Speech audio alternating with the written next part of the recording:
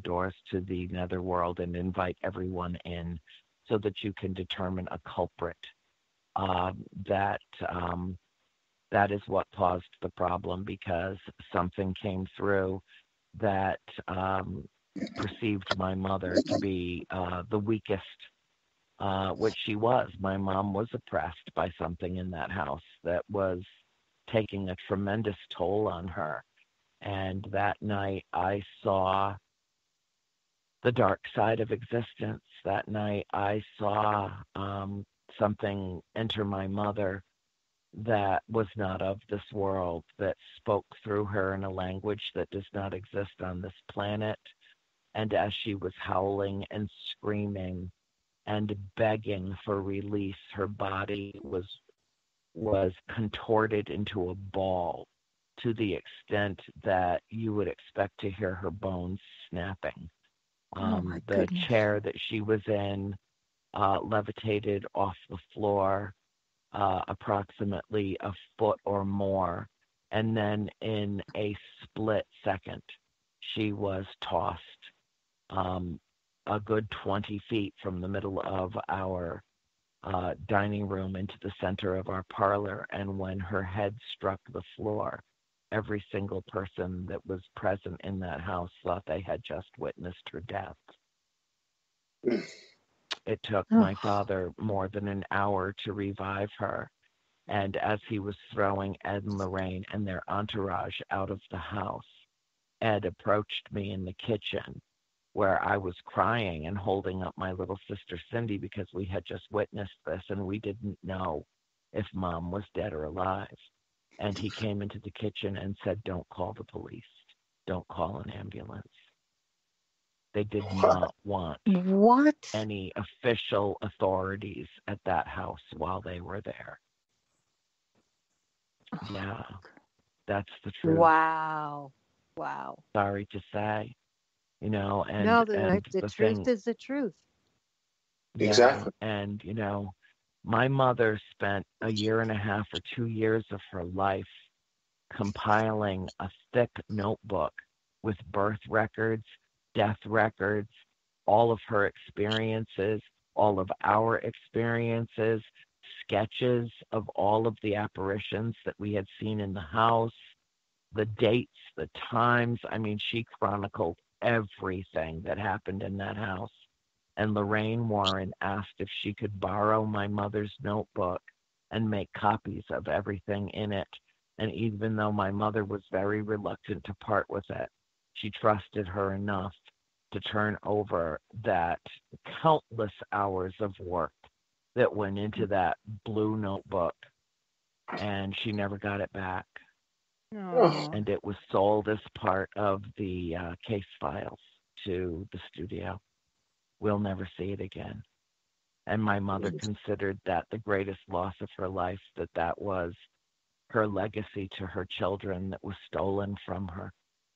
Wow. And that's the truth. And I know it's difficult for people who are big fans of the Warrens to hear this, but they need to know it. The truth isn't always tidy and nicely packaged with ribbon and bows. Sometimes the truth is dark and sinister and painful.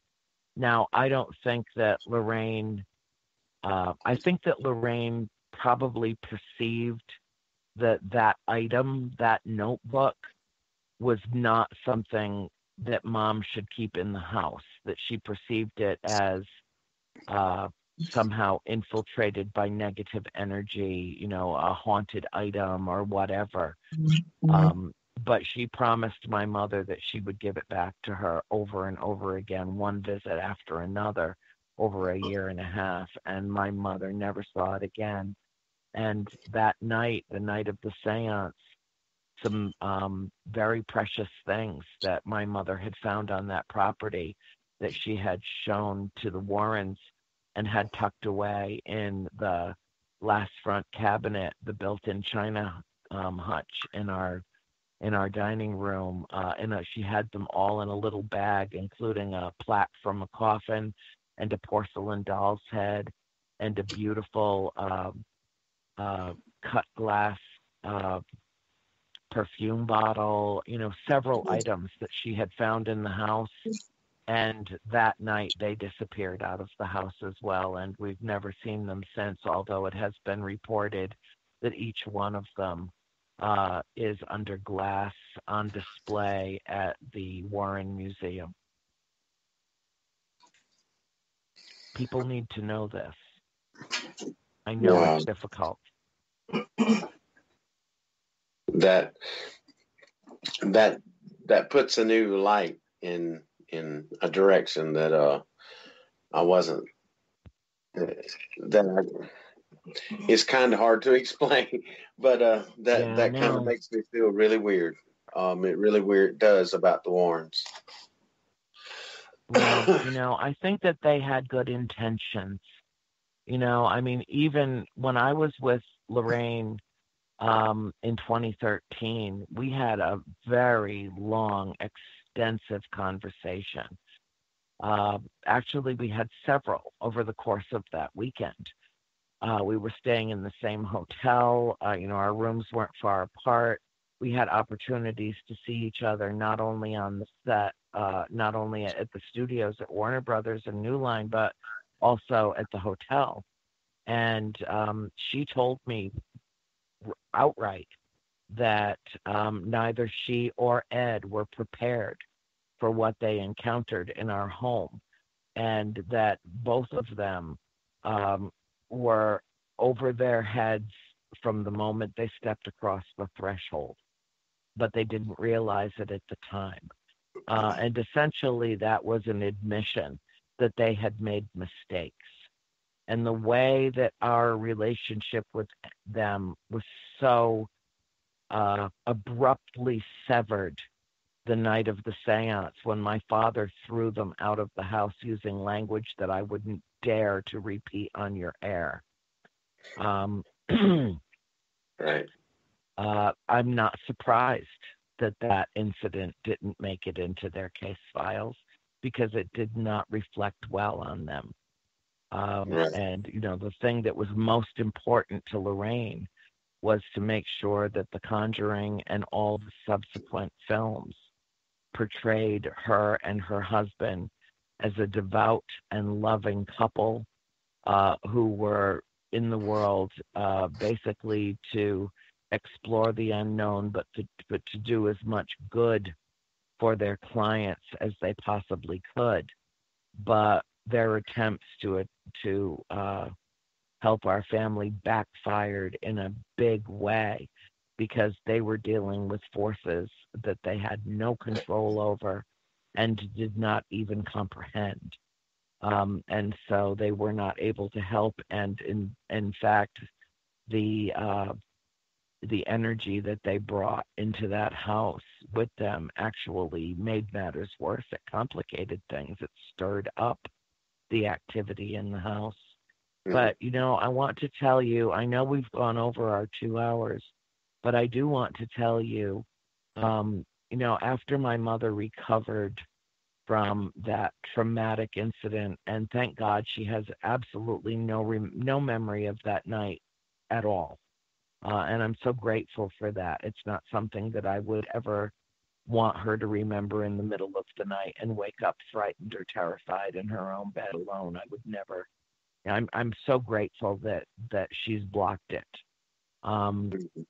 But a couple of months later, it was probably late October of 1974. My mom was not doing well. She was wasting away. She had lost a lot of weight. She wasn't eating properly. She was living on coffee and cigarettes. She was just not a well woman. It had a dramatically negative impact on her, what had occurred. And one night she came out of her room, and it was late. It was like 10:30 or 11 o'clock at night, and I had made a big pot of beef stew. Dad was away. I fed my sisters, got their homework done with them, got them all in bed. And I was sitting in the parlor doing my own homework. And I know it was certainly mid to late October, because we had the fireplace going. and I had been feeding wood into it all night to keep the chill down in the house, because even in October in Rhode Island, it could get brutally cold. Mom came out of her bedroom, and she asked me what I had made for dinner. She looked so sad. She just looked wasted, exhausted, beyond exhausted. And she'd been in bed all day long, just not well. But she asked me what I made for dinner, and I told her, and she said she was hungry. And I was delighted to put my homework aside and to walk the full length of that house through the dining room that had already been closed down for the night. All the lights were off. Everything was shut down. I walked through the dark dining room, through the front hallway, through the foyer, into the kitchen, and into the pantry. And because microwaves had not been invented yet, I was warming some beef stew on the stove for her, and she had asked me to make a short pot of coffee for her. So I was gone for several minutes while I was doing all of this. And in the interim, she was standing on the hearthstone in the parlor, reached into the wood box, grabbed a large log and threw it on the fire. And as she was replacing the screen in front of the fireplace, she heard laughter behind her. And she turned and looked through the portal into the entryway from the parlor into the dining room, which was quite large. And she saw an entire family having dinner in the dining room with lights, oil lamps burning, candles burning. The center chimney had been sealed shut for more than 100 years when we bought the house. But there was a woman standing there with a raging fire burning in that chimney, and she was cooking a pot of stew over that fire. And her children were running around the room, and the table was not our own. None of the furniture was our own. She said it was all hand-hewn oak.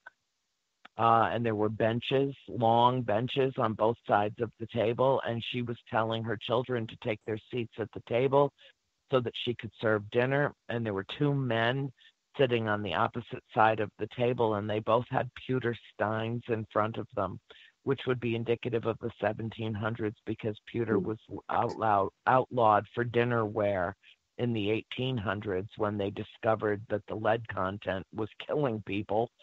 And so that kind of set in her mind the time period of what she was peering back into, which would be mid to late 1700s.